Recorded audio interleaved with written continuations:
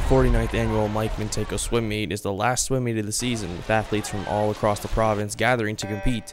Athletes such as 11-year-old Cadence Johns, who broke two 17-year-old club records this past year in the girls 10 and under category. It's a big challenge, and it's just a really fun sport for me to participate in with like all the swimming, and it just gets really exciting when you're in the water and you're in the middle of a race, and when you're in the race it's just exciting and fun.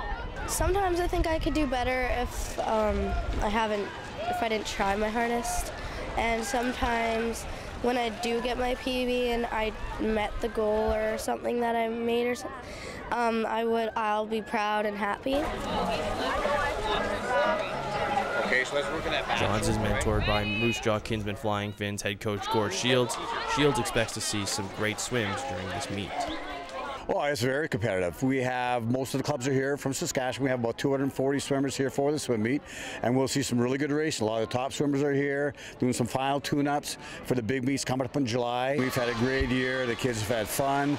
They've improved so much this year, and they're just all excited to be here and do their best today.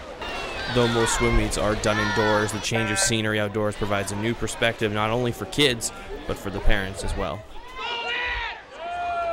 It's the only one of its kind in Saskatchewan that is an outdoor meet. The kids really get a different perspective of swimming outside, and they really seem to enjoy the day. Sometimes the weather can be a bit of a challenge, but overall it seems to be real positive for the kids. The Moose Jaw Flying Fins look to have success as they head into the Mansask meet in early July.